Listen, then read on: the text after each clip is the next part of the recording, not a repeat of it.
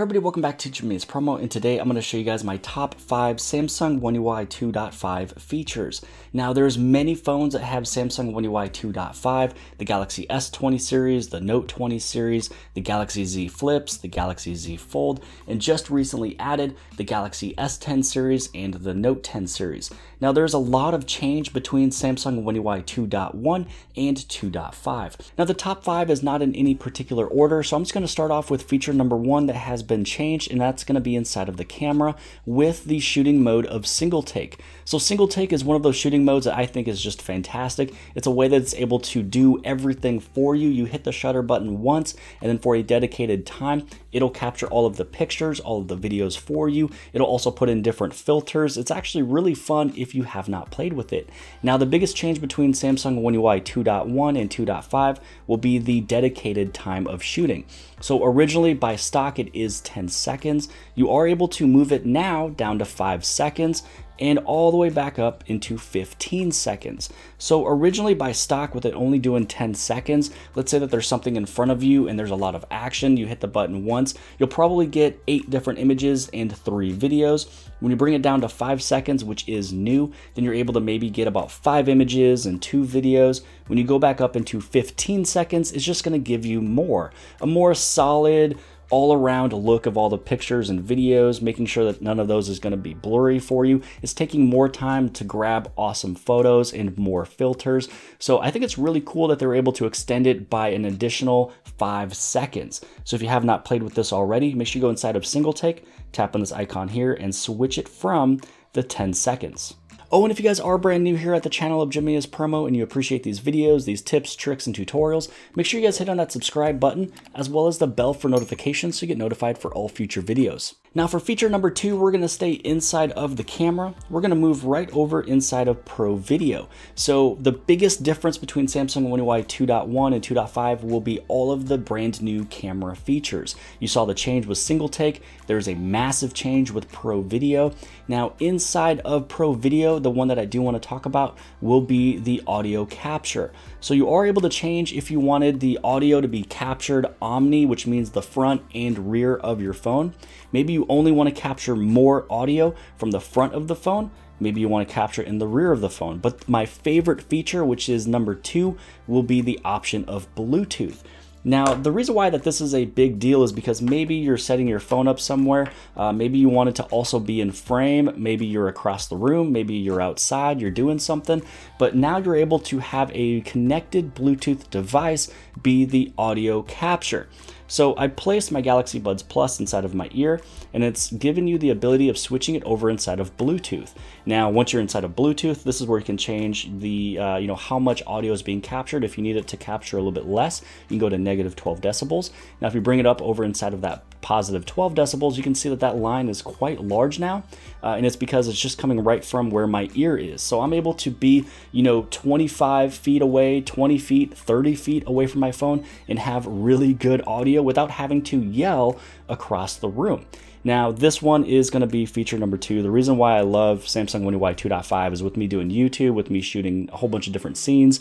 It's just a game changer when you're able to use a Bluetooth headset as the audio capture. Now, if you don't see where you can find Pro Video, you don't see where you can find single take, all you'd have to do is just go right along your shooting mode line right here, go underneath the More tab. You'll see all your shooting modes over here that's not already down. You're able to drag and drop it, place it down, and then you are good to go. Feature number 3 that made it inside of the top 5 will be inside of the Samsung keyboard. So it doesn't matter if you're using Google Messages or if you're using a different application. As long as you're using the Samsung keyboard, which you're able to choose right there on the bottom by choosing that little keyboard icon, well, underneath the More tab right up over here, you're able to have the option of YouTube. Now, because I am a YouTuber, or maybe it's just because I'm a normal human being who watches YouTube, usually I like to share some of the videos that I like. You're able to take a look at some of the popular videos that's on the trending page, but you'd also have that search button. Underneath the search button, you can already see my history is just my name right there, so Jimmy Promo, and then you're able to go off and send videos of whatever you're trying to find. Now, the thing I love about it is, let's say I wanted to share this video right there specifically. I'm able to share this video without having to leave the application, go into a different application, find it, then hit the share button, then go through, send it to this person I want to send it to, and so on and so forth. It's just really easy without leaving the application. You're sending whatever video you wanted to find right there at the ease of your fingertips. Feature number 4 that made it to the top 5 will be a way that you're able to find your phone offline and also other Samsung phones. So all you'd have to do is go inside of your settings. You're going to go to your biometrics and security. Now inside of here, you want to go to Find My Mobile. Now Find My Mobile is a way that you're able to unlock your phone remotely. So if you don't know where your phone is, you're able to go to findmymobile.samsung.com. You're able to find your phone, see where it last was. You can unlock it. Maybe you didn't lose your phone. It's just sitting at home. Somebody needs to get into your phone. You're at work. For some reason, you left your phone there. You're able to remotely unlock it. You can send the last location. So once your battery gets down to a certain battery percentage point, it's able to send its last location to you so you know where it was. But this is the biggest one that was added in that is brand new for Samsung One UI 2.5, and that is offline finding. Now inside of here, it gives you the ability to allow your phone to be found by other people's Galaxy devices, even when it's not connected to a network. It will also allow your phone to be used to scan for lost nearby Galaxy devices that may be nearby.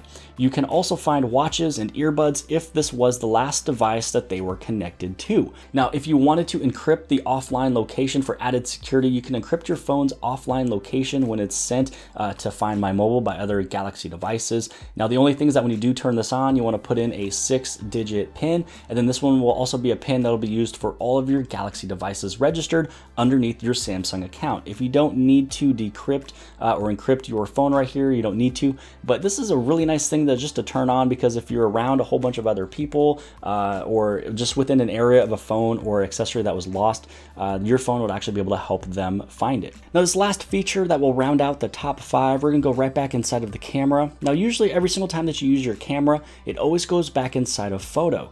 But let's say that you're somebody who always uses single take, and then maybe you go through and you set this one up, you find out that 13 seconds is perfect for whatever you capture. You take your single take option, you get out of your camera, you close out of everything. 10 minutes later, another situation pops up where it's perfect for single take. Once you open up the camera, boom, it goes right back inside of that last used camera mode, along with whatever changes you've made.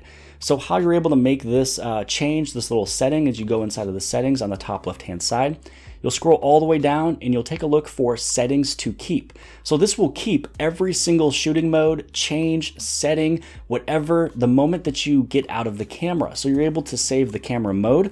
You can also even save your selfie angle as well as filters. So let's say, for example, you went inside of your camera, you went over into selfie, and underneath the selfie mode, you always uses the wide angle and maybe even a filter. You'll actually be able to save all 3 of those because all of these are stackable. So I'm not really somebody who uses filters, so I'm gonna leave it there. Now, what I'm talking about with that selfie camera and the selfie angle, let's say that you're inside of the selfie mode right here. This is gonna be what it's normally on every time you open the camera. But if you need it to be a little bit more wide to bring in another friend, then it's able to save all this for you. So again, we are wide. We're also on the selfie underneath photo.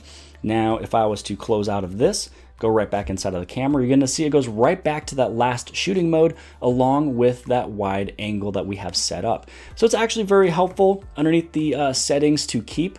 Just go right there underneath the settings inside your camera. You'd be able to turn on anything that you would like, and it does a fantastic job. But I hope you guys have liked this video. If you guys did, please give this thing a huge thumbs up. Don't forget to hit on subscribe. Subscribe right over here in the very bottom left-hand side. And if you like this video, then more than likely you'll also like this video. And I'll see you guys later.